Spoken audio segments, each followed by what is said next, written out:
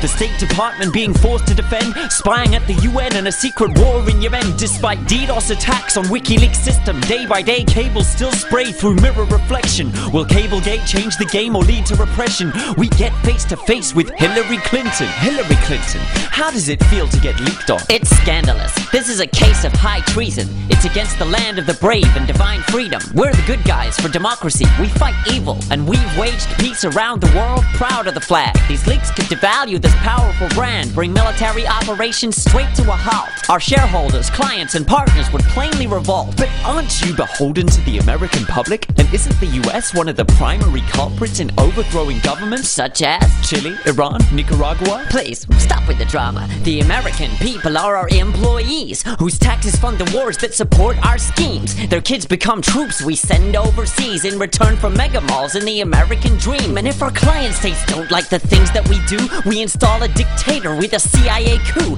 In foreign relations, subversion is the method we use. WikiLeaks threaten the system, so it's a terrorist group. But people of the world seem to generally approve of WikiLeaks' actions in spreading the truth. They do? Well, then they're terrorists too. Dissenters are traitors, as history proves, and they always lose. That's curious. Weren't some of our greatest heroes persecuted for this reason? Who? Mandela, Gandhi, Jesus? You idealist. Okay, I ain't called Secretary of State for nothing. but surely, now you're exposed out on the stage, one would expect the world's leaders to be outraged by the spying, lies, emerging charges. Now about you, Mr. Berlusconi, will your reputation fall more in this pandemonium? Ma Roberto, gli italiani mi amano come bambini e glielo metto in culo come Mussolini. The American flag is symbol global of liberty, and I love Hillary, though she's a bit too old for me. By the way, Robert, how much for your new show? I pay cash. I just got some rubles. Sorry, Silvio, we have scruples. It's not for sale. Bravo. Hillary, come have a cigar at my hotel. Well, Hillary, it appears that the leaders are not that outraged. Are you serious? Of course not. We're one happy family tree, son, as you'll see soon when we hang Assange for treason.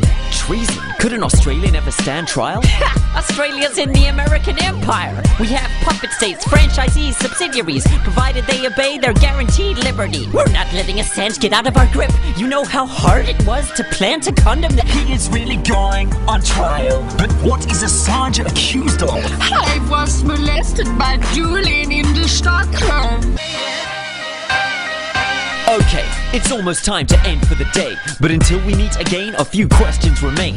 Is WikiLeaks really the greatest threat that we face, or is it the response we're seeing in defense of the state? A response which is building and seeks to turn back the clock on freedom of speech and fundamental rights earned over a century. This should ring alarm bells for all who know their history. From this evidence, are we neglecting our memory and repeating the trajectory of the 20th century? And if so, upon seeing the facts but ceasing to act, don't we deserve the leaders we have? What needs to befall before we open the door and yell, I'm mad as hell, I'm not gonna take it anymore? Or do we sit waiting for messiahs or aliens or a superhero if they're not all one and the same meme? History, dear viewers, is happening.